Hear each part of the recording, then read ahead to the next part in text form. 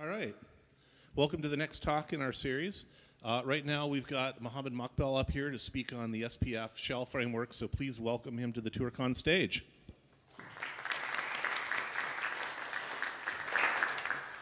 Thanks, everyone. I'm Mohamad Mokbel, and today I'm going to be presenting ShellPcapFication, sophisticated interactive shell framework. So in case you're wondering what the word forming element, the first character in it, the character F, why it is capitalized, it's literally for no particular reason other than the fact that I wanted an acronym that is 3 characters minimum. So that's it. Yeah, I come from Toronto, Canada, and I promised that I come in peace and I'm bringing no cold. Otherwise, we'd be all frozen by now. So that's that. Is there anyone from Canada here? No? Oh, wow. Okay, I'm all by myself then. Okay, bit of information about me. I'm security researcher at Trend Micro, Tipping Point. I'm a member of the Digital Vaccine Lab. I do reverse engineering, primarily malware, vulnerabilities, and write filters for Tipping Point, next-gen IPS. I'm a former senior security investigator at CIBC, one of the top 5 banks in Canada. So I was an L3. I was doing investigation, reverse engineering. I also was former reverse code engineer and malware researcher at TELUS Security Lab for about 5 years. I'm mainly interested in reverse engineering and malware research, intrusion detection, prevention systems, and I have a special interest in C++, as well as compiler and software performance analysis. And in general, I'm interested in information security and what comes underneath it. And as a part of my involvement in malware reverse engineering, I got to see a lot of interesting exotic communication channels / protocols. So that alone worth a separate talk. So this is the first slide in the talk. I promise that the talk is not about Wireshark display filters, so don't get discouraged. But I just want to make sure that you know what are display filters in Wireshark, right?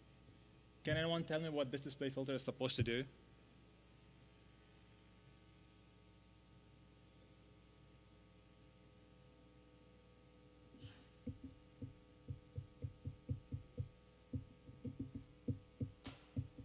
No, okay, so all it does is that it's checking for HTTP post request with the fact that you have a content length header in the request set to 0, yet there is a payload. Does it make sense? Of course it doesn't make sense, right? It doesn't even adhere to the RFC specifications. This is just like a bit of introduction. So this is the kind of display filters you write for Wireshark. And now we have TShark. TShark is the console version of Wireshark, right? And this is how you would invoke it. R takes pcap file, and Y is where you write your display filter. As simple as that. And here, remember, I'm talking about display filters. There is a difference between display filters and capture filters. So display filters work with a static pcap file that you're already analyzing. Capture filter works in real time. As you're capturing traffic, you're filtering it. So that's different talk. Now that we know what is Wireshark, what is TShark, let's go to Windows command processor, the holy grail of who runs and controls all. Okay. Again, the talk is not about CMD. I just wanted to set the stage for what's coming next. And to automate some of your tasks in CMD, you would use what's known as those key macros, right? It's extremely limited, and it doesn't give you much of features to automate your tasks in a generic way, right? Or at least in a democratized fashion. So what is the motivation for this talk? I know this sounds weird, the first point, but literally, I wanted to explore the new feature in C++ 11 and 14. And what is better than starting a new project from scratch, right? And testing different stuff. And I'm a heavy user of Wireshark. I literally use it on a daily basis, except, of course, for Saturday and Sunday. Otherwise, I wouldn't have a life. And I wanted something more than add a display filter button. I'm sure whoever is familiar with Wireshark, so when you write a display filter, if you want to save it for later on, you just have to the right, there is a plus sign where you save it under a name. And that's how you automate your invocation of display filters. And of course, it is a pleasure on working something new, starting from scratch, from designing, architecting, engineering, testing, and documentation, like the entire process. This is a personal project.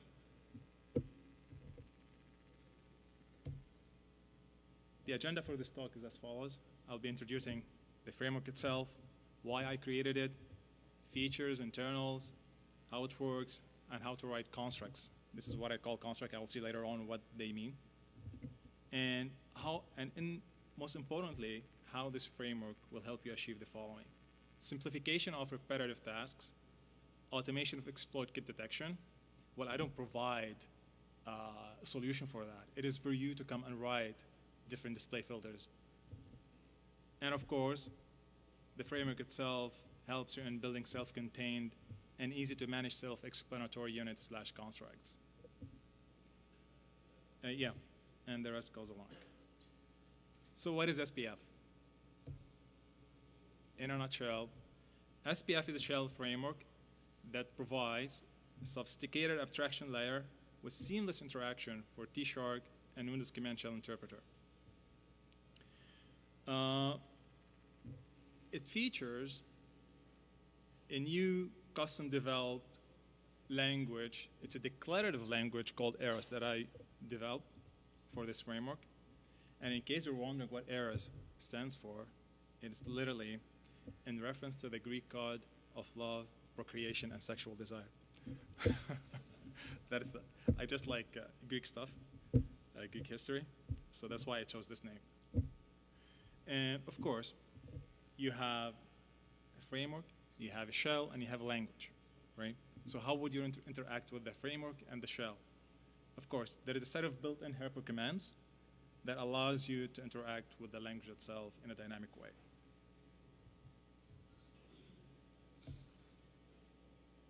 So how this interaction with TShark and CMD is accomplished?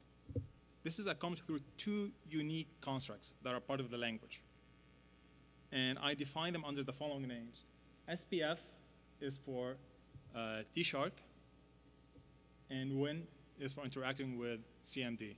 This will become clearer later on in the slides. I know now it's very abstract.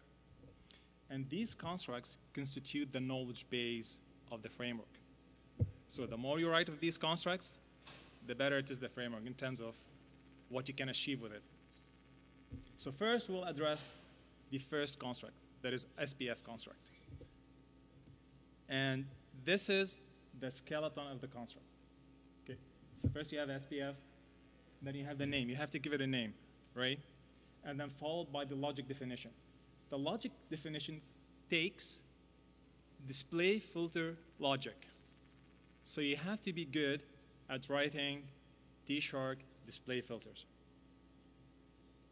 The better you are, the better is the SPF contract at doing what's supposed to do.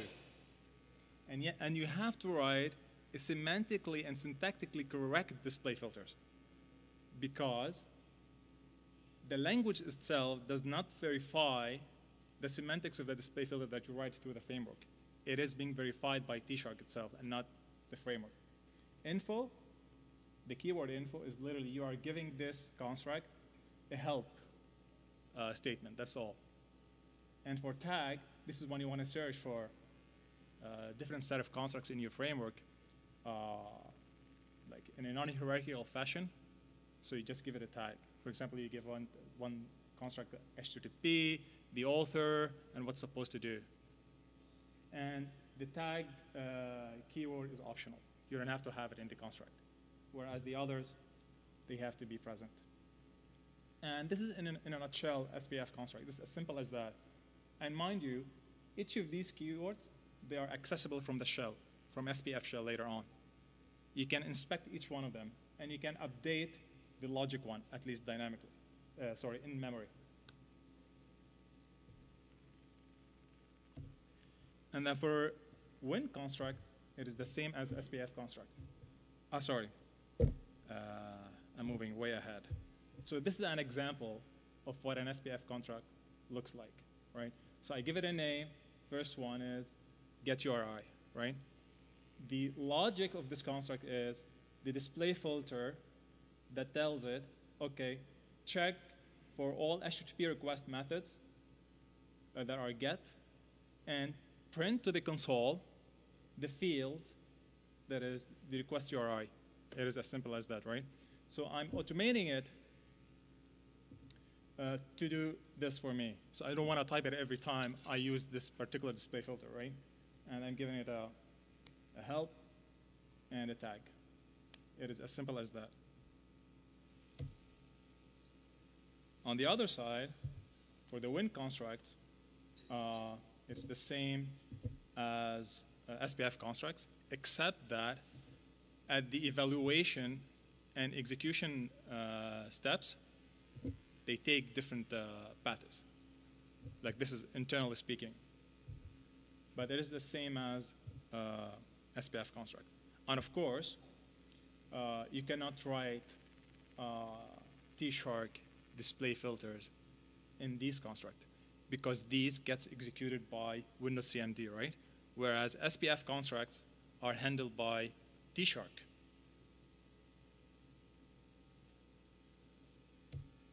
And with win constructs, you can do whatever you want. Whatever you can run via your CMD, anything.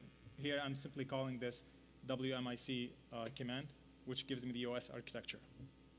As simple as that. So we have these two constructs. Okay, you can write as many constructs as you want, right? They are available from the shell. But how can we generalize their use in such a way that when I call a given construct, I want to be able to input an argument that would influence the output of the construct, right? So I want to parameterize it. To do that, here, through the power of Eros language, we can use a set of input operators, right? So as of this version, the language supports a couple of input operators that allows you to parameterize the logic of your constructs. So first I have the input operator arg. Arg is simply CN. If you're familiar with C language, just a simple CN and takes whatever value. So you can place this arg input operator anywhere in the logic definition, and when you invoke that construct, the shell itself, is expecting you to give it a value that will be put in place where this arg input operator is located in the logic definition. This will become clear later on. And now, I think this is the most powerful input operator. So the arg1 takes only one value, right? It's always from the shell. Now, I needed something more generic, more powerful, something that will execute different contents all at once for me. So I introduced this list operator. It takes the content of a text file. So when you use this construct, this operator in your construct, what's going to happen is the following.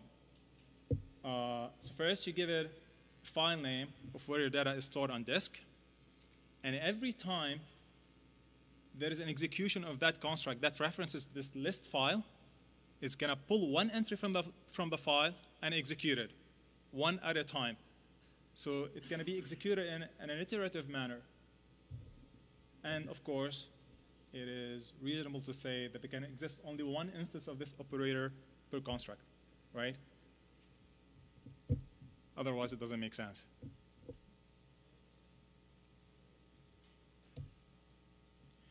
And furthermore, you can generalize it. So the file name need not be hard-coded. You can input it from the shell, should you choose to, via the arg input operator. So that was a natural conclusion, technically. And of course, so you have this operator, but the data in the text file that you're referencing, every time you get a hit on any entry, in the shell, in the output, you need to know which one it is hitting on, right? So to do that, you can assign to every entry in the text file this particular print operator with a specific message. Okay, so every time you get a hit on the data part, the message is going to get printed in the shell and it gives you the output. It is as simple as that. So the data part contains the data part that will be put in the logic definition of where the list operator is referenced, as we'll see later on. So what can you do with list operator? What possibilities it open for you? Simply, you can use it, you can store a list of suspicious or anomalous user agents, because you don't want to, in your construct, you don't want to hard code the entire list in the logic definition. And you can have a list of malicious/suspicious SSL/TLS certificates if you know a malware that's communicating with a bad site. And of course, in case you're wondering, recent versions of TShark, they allow you to parse the entire certificate, every field. Previous versions, you weren't allowed to do that at all. You would have to extract it manually and then do all the stuff. And of course, grouping. So if you have a malware family, and each variant of that family has different communication protocol, or they differ slightly, so of course, why not group them in one list file instead of creating a construct for each variant? Okay, so now we know about an SPF and Win construct, and we have a list of input operators to interact with these constructs from the shell, or at least to generalize their use. Now, how can we even make it better? If you want to build one construct on top of the other, right? Just like in any functional language, right? You call functions, but this is declarative language, right? So I need to introduce more operators. This following operator is called the call operator. So you have a construct, right, that performs specific function, right? And you have another construct. But that construct, the new one, inherits some of the logic in the other construct. So you don't want to write it again. So instead of rewriting it, you just call it, right? As simple as that. And this is done through the call operator. Call, and you give it the SPF construct that you already wrote. And the same it goes with the Win construct. And mind you, from SPF, you can call Win constructs, but not the other way around. Why is that? Because Win construct gets executed by Windows CMD, whereas SPF constructs, again, gets executed by TShark. So from execution perspective, they are handled differently. So this is the call operator. So, and again, to point it out, call operators contain a fully functional, they reference fully functional constructs. They are meant to reference fully functional construct that can be executed on their own, not as macros, okay? What if you want to have just macros that cannot be executed on their own, but just for documentation, clarity, and visibility in your code, you might need something else other than call operators. For that, I also have what's known as global auxiliary logic definitions. So these definitions, they are global with universal lexical scope. They are non-executable named statements that can be used, of course, with SPF and win constructs for as building blocks. So again, you cannot execute these logical definitions on their own. They meant to be referenced by other constructs.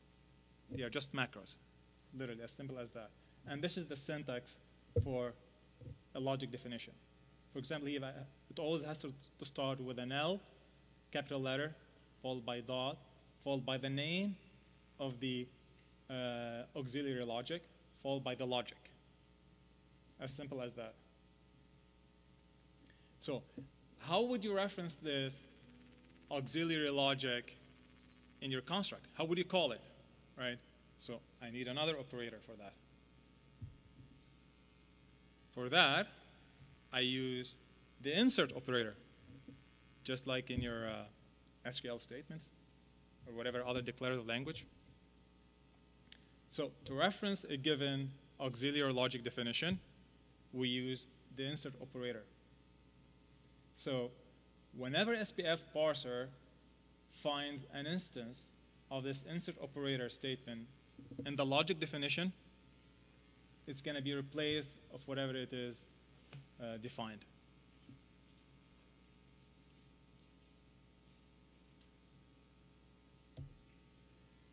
Okay, so let us say you have a set of constructs. You have 10, right, that you execute one after the other, always, right? So you go to the shell, let me call get URI construct, followed by another one, right? And you keep doing this again and again and again. So you want to automate this process, right? So how would you do that? You do it through what's known as multi-command unit. So this allows you to group the calling of different constructs in one, how to say, like in one statement, and they will get executed on your behalf one after the other. It is just a matter of regrouping them. And of course, since the execution happening through Windows CMD, you can use whatever Windows CMD provides.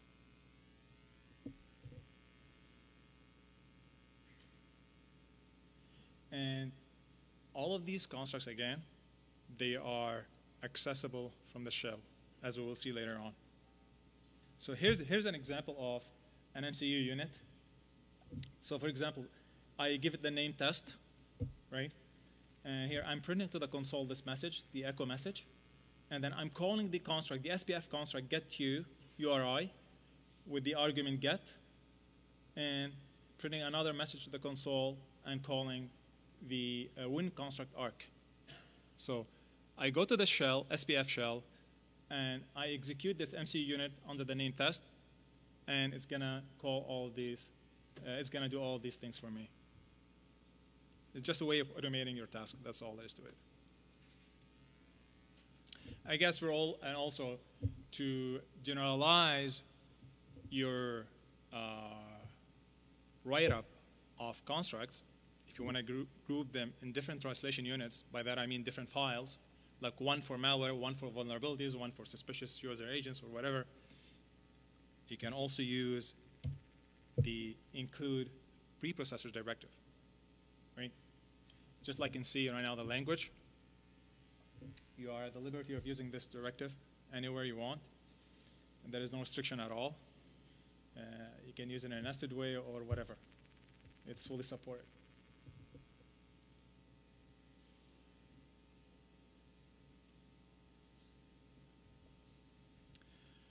Okay. Now, from the shell, you need a way to interact with these constructs, right? How would you do that? There has to be a set of commands implemented in the shell, in the SPF shell in particular. And these shells, they are known as helpers, not help. So you can't just go type help in the shell and expect to get a list of all these commands, because if you type help, it's not part of SPF commands is going to be handled by Windows, CMD, and then you're going to get the list of help files supported by CMD. So that's why I'm making it helper. And these helper functions, as a conduit to interact with defined SPF CMDs and the shell itself in a dynamic way. So before going any further into the constructs, there are two important files in the framework. We have the configuration file and the main SPF command translation unit. But first, we'll start talking about the configuration file and the list of options it contains and how it can influence the execution of the framework depending on whatever value it gives. You give each of the options. So this is the list of options in the configuration files. And the first one is we have SPF command file path. So you literally just give it a path to your main command file where you have your construct stored. We will see later on why this option even exists. And then we have the path to your TShark executable. And then we have a path that you can set for all your PCAP, right? So this will be like the default path to all PCAPs. So you don't have to set it every time you want to work with a given PCAP from the shell. It's already set for you. And in case you have a default PCAP name that you always work with, or every time you download a PCAP, it gets saved under this specific name, you can also give it a default PCAP name. Now the option load command SPF file. So this one allows you to load and parse everything stored in all of your constructs that are stored in the CMD file at runtime. So at the time when you execute the shell, the framework itself, it's going to load all the constructs in that file, parses it, validate it, and makes it available for you at runtime. So you can turn it on or off. If you turn it off, you're going to have to do it from the shell through another command.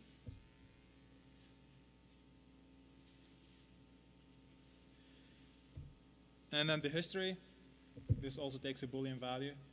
Well, here first, the first option is this is where you want to store all your historically executed commands. You can store them on disk. And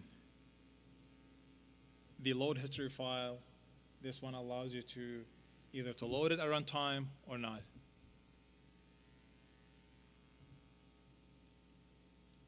So how would you use the shell then? So since we've introduced all of these constructs and the input operators and the language and everything, so how would you use it? Like what would be a typical workflow when you get a PCAP? For that, we have the following workflow, which is facilitated by the helper commands. So first,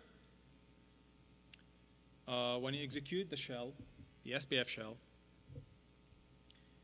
you have to give it the name of your PCAP that you want to work with, right? And to do that, just set PCAP or get PCAP. It's just a matter of inspecting different variables. The get PCAP path is does not change the value in the configuration file, only in memory. Sorry, the set PCAP path.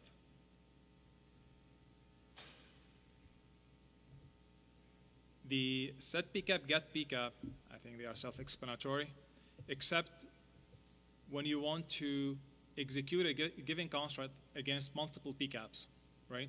So you're not gonna execute the same construct against every PCAP one by one, right? So for that, you can set the PCAP name to start AF, which stands for all files, followed by another star. Then every time you execute a construct, it's gonna go check every PCAP in that directory. And this is where what I'm talking about regarding the command file, where you can either parse it and validate it at runtime or from the shell. So why this is important? Because you're already inside the shell, and you want to update some of the constructs, right? So you're not going to close your shell and then execute it again just to get everything validated again. So just by typing load command file, it's going to redo the same thing again for you. Get all commands is literally responsible for showing you all the constructs you defined. And you have a list of other commands that allows you to inspect every keyword of the construct, the name, the logic, the list of tags supported, and other things. And also you have commands for inspecting the history of all commands you typed, and you can even execute multiple historical commands all at once through the helper command exh. And if you still remember what is an MCU is, the multi-command unit, this is how you would call a given one, through the command exmcu. And get MCU list gets you a list of all defined MCU. I know this is all abstract now. Unfortunately, there is no easier way to make it accessible until I show you like a demo.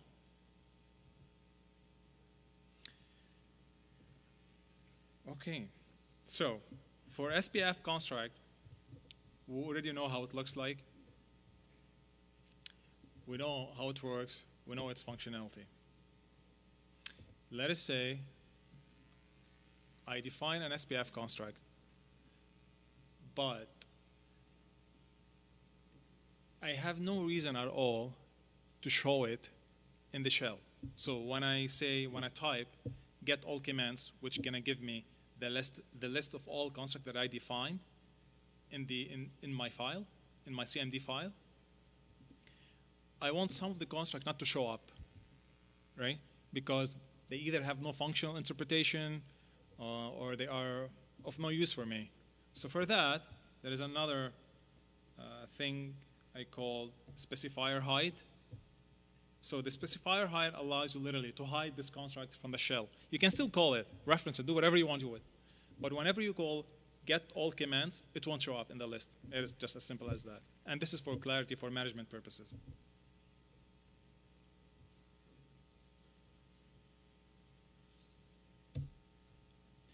Okay, so now we'll start with examples, which should make it easier to understand. So for example, this SPF construct is supposed to detect some patterns of a given exploit kit, right? And in this particular example, we detect, if from what I recall, what exploit kit? Let me see. I forgot actually, but we'll see later on. Okay, so in the logic definition, we have the display filter, HTTP request.URI. So here I'm inspecting what? The URI. And against what? Against the list of entries defined in the text file ek regex, right? Because I'm going to have multiple regexes. So I'm not going to store every regex here in the logic definition. This is not manageable, right? So what's in that text file?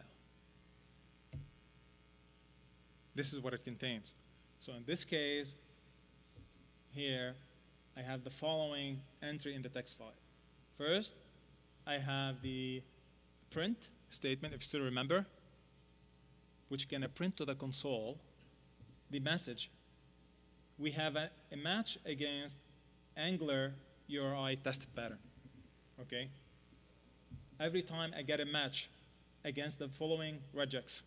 So this regex will match against Angular exploit kit URI pattern, okay? So let's say you have a nuclear exploit kit URI pattern, right? You simply add another entry to the text file, you give the message. First you use the print statement, you give it a message, nuclear URI test pattern, and then you give it the regex pattern against that particular exploit kit, right?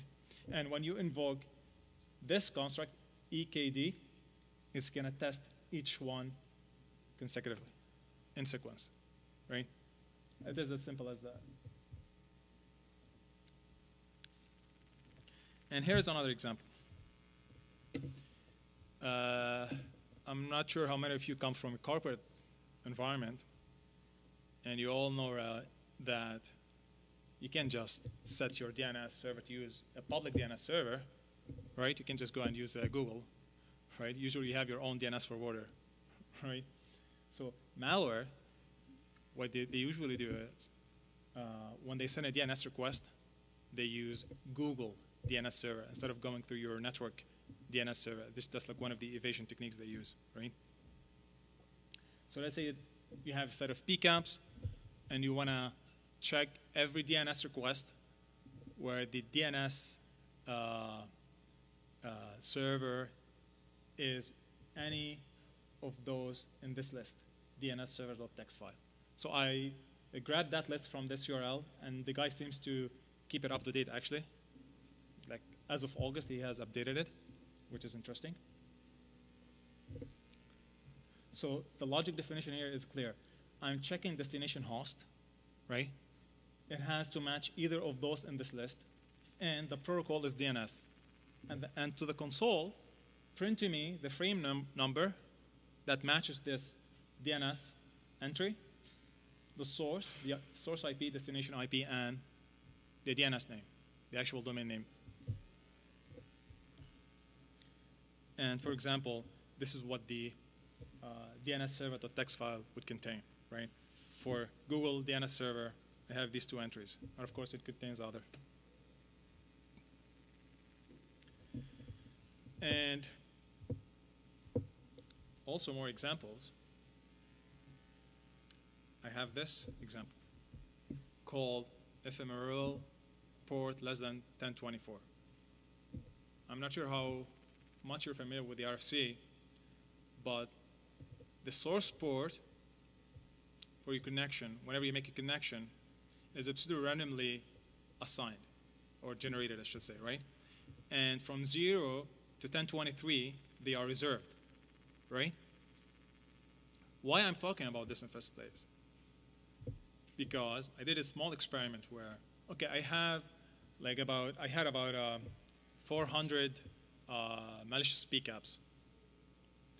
And I wanted to see if in any of those PCAPs, I have the source port that is less than 1024, right? Because it's not RFC compliant. So for me to automate this process, it is as simple as using this display filter, right? By writing this construct. And here what I'm checking for, just the TCP source port has to be less than 1024. And this check is only valid when I make SYN connection. But because it can't be any SYN request, right? SYN request can be sent outside of the TCP handshake. So it has to be through the connection. And of course, the logic also can be done with the other option that I'm listing in the comment. So you can also use comment with your construct, but it's just the other way around. It's as simple as that. And to my surprise, I found actually malware that have the source port is less than 1024. And why? Turns out some of the malware family, especially the ones that perform denial of service attack, especially when they want to perform, for example, SYN flooding, right? They construct the packet byte by byte, right? And these people usually don't care about the specification. This is one way of identifying it. And you have another example where I found out I had PCAPs where some of them are generated by FakeNet. Are you familiar with FakeNet? So FakeNet is literally just to simulate some of your traffic. For example, if you're making a GET request, so instead of going to the actual server, it just replies with whatever is provided by FakeNet for you. So it doesn't reach the internet at all, right? So for FakeNet, also it has such anomaly. Its own PCAPs. It doesn't even have the physical, the frame header as well, right? So technically it doesn't adhere to the specification. Another example to give you some of the usage of the framework and some of the operators.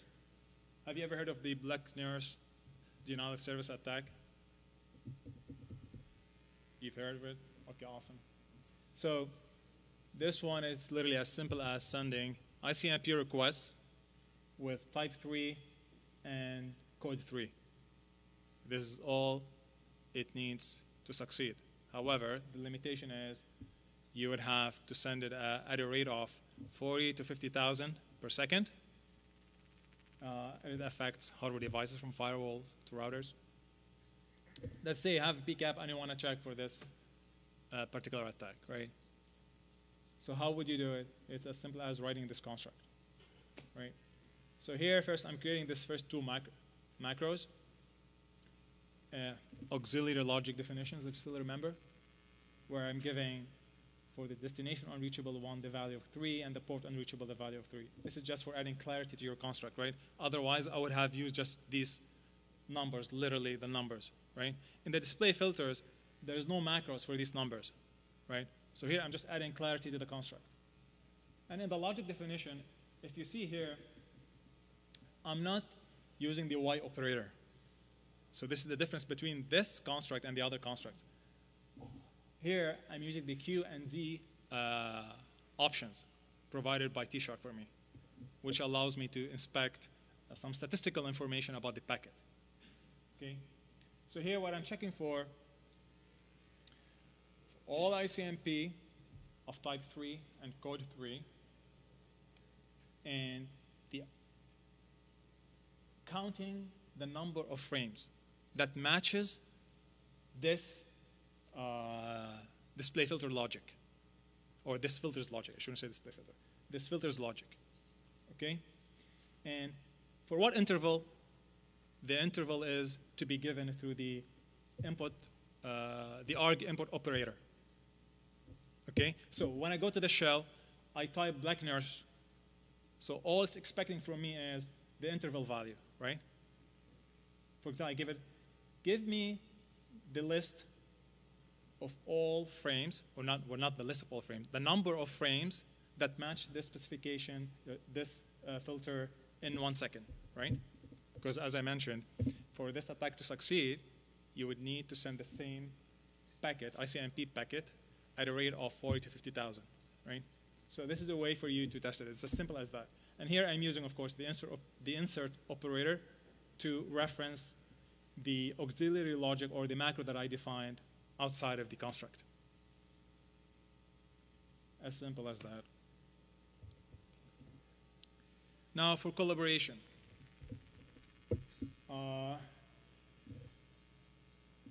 As I mentioned at the beginning, I said that you can use the include preprocessing directive, and this gives you a lot of power, actually. So the scenario I envision for collaboration is as follows. First, you store the CMD file, the master CMD file, on a network share, right? You store it on a network share. And in the configuration file, where you define the path to that CMD file, you point it to that CMD file where you placed on the network share, right? And from there, in that file, you use the included preprocessing directive, pointing back to your directory, to where you have SPF stored, the actual framework, right? And everyone else on the network can use the included preprocessor directive in that master file, pointing back to his own directory. And then, once you have that entry pointing back to your path, to your local path, then you can use the include directive again, pointing to other CMD files local to your own directory. I know it's a bit complicated, but it's literally simple once you start using it. And then once you define a construct, it becomes available to everyone else. right? So this is a way of sharing it and democratizing the sharing of these constructs. It's really that simple. So I don't need to implement any fancy stuff in terms of networking or anything like that. Of course, it's not over the internet. It's just local to your network, but at least you can share its usage. And mind you, I know this might sound like a bit complicated here. There's good documentation on how to use the framework, so you need not worry about the absence of any description, for example, for this slide. A bit of information about the internals of the framework. So for example, the SPF constructs, they are stored under separate data structure. The same thing goes for the Win construct as well. So I make a differentiation between external and internal. So external is what you define, whatever construct you define in the CMD file, and internal is what I define in the framework at the language level, like at the C++ level, as part of the code. And why is that? Because sometimes there are certain constructs that you cannot implement just solely based on TShark display filters. You cannot achieve that, whatever it is that you're trying to achieve. So at the code level, I have the privilege to write those powerful constructs and make them available for you. And things to note, error reporting for these constructs, like whenever you try to validate them from the shell, is limited. So however, to verify that your construct is working as expected, when you do the get all commands and it shows up in the list of all commands supported, then it is guaranteed that it's going to work. Like this is the ultimate conclusion that it's going to work. Okay? And other things that you need to be aware of, the order of evaluation of all these input operators. It matters a lot. Again, all of these are listed in the documentation file, okay, in details. This is for your own reference in case you're wondering, oh, why my construct is not working, right? So you go to this particular paragraph. Performance, I mean, this goes without saying. The performance is dependent on TShark, right? Because I'm not implementing the dissection for these protocols in my framework. I'm leveraging the power of TShark to do this work for me, right? So every time I call a construct, it goes through TShark. It's not natively implemented. And there is a drawback for that, of course. Future work, this is what I'm planning to implement, a GGA-based detection algorithm that is not to be done through an external construct, but an internal construct, and make it available for you as an exposable object. Detecting different vulnerabilities that you cannot even do with your typical IDS device, whether it is Snort or any other fancy IDS you're using. And open sourcing the framework. As I mentioned, this is a personal project. I was exploring different features of C++. So I would be literally implementing the same function but in a different way, just to explore the new feature of C++. And that's the reason why I haven't open sourced the framework as of yet. So I need to refactor the code and do a lot of stuff for that. And I'm actually planning to implement natively some of the protocol, and in particular HTTP, so that I have a greater control over it, instead of just invoking those display filters via TShark. And for you to know, all you Wireshark fanatics, it is buggy. I'm not sure how much experience you have with Wireshark, especially the dissectors and the parsers. These are different things. They are buggy. They miss some of the fields. Even some of the display filters don't even work, depending on how you capture your PCAP file. And of course, I'm working on this this feature that I'm already working on it, and but I haven't finished the implementation yet. I'm not going to talk about it. It's going to take at least a minimum of 3 minutes. It's not that easy to implement as well. There's a lot of thinking behind it. I was hoping to finish it before the conference, but it seems not going to happen. And framework availability is, okay, go to my site and download it. I fixed some bugs, but I haven't updated the version that's already on my site. Demo, unfortunately, won't have time. And for summary, yeah, we talked about the framework. We introduced a new language. I showed some of the case studies and references. if you want to learn about display filters, Wireshark filters, these are the different things, except the semantics and TShark. Credits, just the icon I used at the beginning of the slides, the first slide. I got it from here, just for legal reasons. I need to mention this. And thank you all for attending my talk. Thank you.